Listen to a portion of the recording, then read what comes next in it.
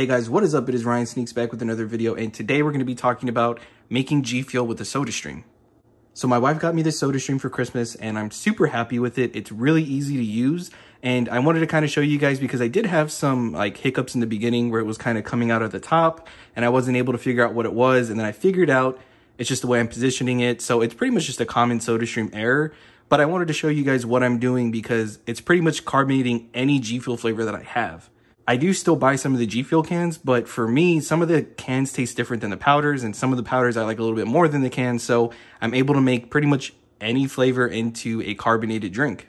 And of course, some flavors don't even have a can, such as pink grapefruit, which we're going to be making today. So I'm going to show you guys how I do it and what I think of it. So to start off, the first thing you of course will need is water. You can use whatever G Fuel you want. For me, I'm going to be using pink grapefruit. This is probably one of my favorite ones carbonated. You have your Sodastream, which is back here. And of course your Sodastream bottle, because you actually need to use their bottle when carbonating. And this is optional, but I have a shaker cup just because I put it back in there. I don't like carrying that around because it's kind of big, and especially if I'm streaming or something like that, I don't need something big in the way. I just put it back in here. So step one is just going to be, making G Fuel the way you usually would, which is just your water and your shaker cup, shake it up. You can even put it in the Sodastream bottle as long as you can mix it up. Of course, you'll put your powder in here, and like I said, we'll be using pink grapefruit for today. We'll give it a couple shakes here. And there you go. We pretty much just have our regular G Fuel right here, and now we're going to put it in the Sodastream. So from here, I pretty much just pour it here into the Sodastream bottle. Easy as that. The mouth of the shaker cups for G Fuel actually fit perfect for the Sodastream. You just dump it all in there. Now, getting a closer look at the Sodastream here, what I was having issues with at first is I didn't realize the bottle doesn't always make the perfect seal on this gasket. So you really need to look under and make sure you seal it in there.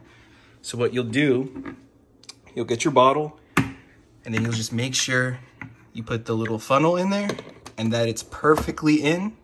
Once you do that, you push it in, make sure that it is nice and locked in, it's not coming out. So the Sodastream that my wife got me here has 3 different levels of carbonation. You can just have a little bit, somewhere in the middle here, or McDonald's Sprite level. I usually prefer to have it on 2. So what you do is you hit it once, and then you hit it one more time, and it starts to carbonate for you.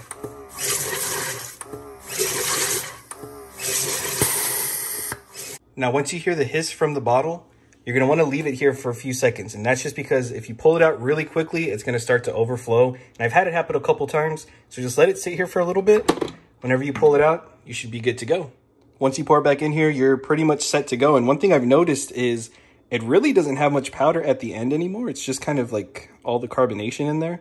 So it gets rid of most of the powder too. I don't have any of the chalkiness of it or anything like that.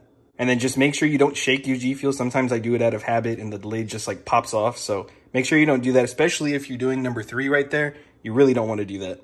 Hey, but that's it. Just wanted to show you guys how to use a Sodastream for G Fuel. I think it's amazing. I'm super happy with this, and it makes any of my G Fuel flavors that much better.